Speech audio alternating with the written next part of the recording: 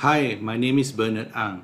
Today I will show you how to use the powerful PathWave BenchVue digital multimeter software to perform electronic product characterization.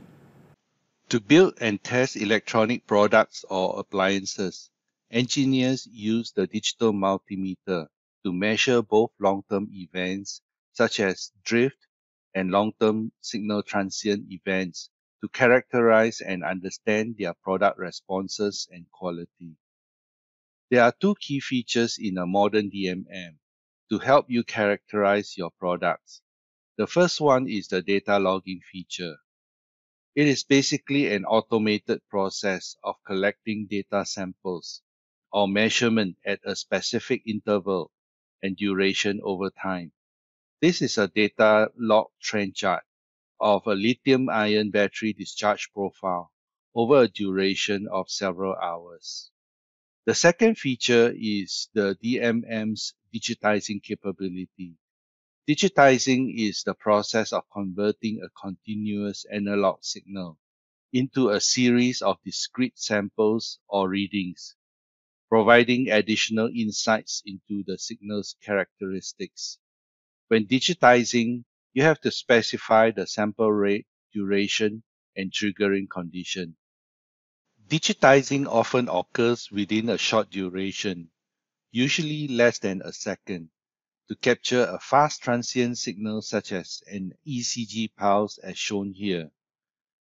Since I'm using the DMM's data logging and digitizing features, I will connect the powerful PathWave BenchVue software to the DMM via USB. I can use PathWave BenchVue software to control, capture, and analyze all the data log and digitized data. Once the setup is complete, let's get into BenchVue's instrument setup. There is a list of measurement choices on the Instrument Setting tab, such as DC-AC voltage, DC-AC current, two-wire, four-wire resistance, capacitance, and more. For this case, I'm selecting the DC voltage. Under each measurement, I can choose auto range or a number of fixed ranges. I can also select the aperture or number of power line cycles, which essentially performs integration on the input signals to remove power line noise. The smaller the NPLC value I choose, the less time the DMM performs the integration. However, the measurement speed increases. In this case, I'm choosing 0.002. There are other settings, but I'll leave them as default. Let's start the measurements. As you can see, I'm getting a 5-volt measurement from the device under test. Next, let's look at BenchVue's data logging screen. On the data logging settings, you have some choices on how to start the data logging. I'm just going to choose immediately with Start button. You can also set your measurement intervals to be in milliseconds, seconds to hours or days. I'm setting it to minimum so it measures as fast as possible. You have choices on how to stop the data logging. I will stop by pressing the stop button. You can also set the alarm to alert you when your data hits upper limit or lower limit. The actions from the alert can be a computer beep, sending an email to you, or executing a batch file from your computer. Here we go. I've just started the data logging, and you can see the data captured live on the trend chart. You can perform zooming, panning, or screen auto scale while the data is collecting.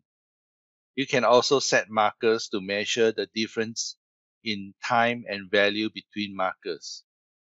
Besides the trend chart in data logging, you can also view the histogram and data grid charts. Now let's move on to BenchVue's digitizing screen. On the digitizing setting panel, you can click on a button that can enable you to get the fastest data acquisition. The settings will automatically turn off some background processing from the DMM. In this case, I'm going to use the default sampling rate of 50K samples per second. The signal we measure from the DUT is basically a 1 kHz sine wave. Another cool feature is the trigger setting, where you can trigger to start the measurement based on either an external trigger, bus, internal signal level, or just an immediate auto trigger. I'm leaving it as an auto trigger. Let's start with the measurement. As you can see, it quickly captured the 1 second period of 50K samples. As I zoom in, you can now see the 1 kHz sine wave signal. Again, let's capture a modulated sine wave from the dot. As I zoom out, you can see the modulated sine wave.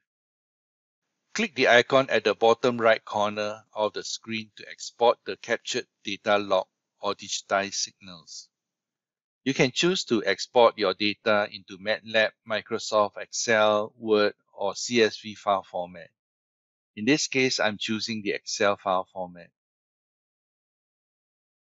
Here's the data output we have just captured from our measurements in Excel. That's all for this video. Please click on the link at the bottom of this video to learn more about PathWave BenchVue software.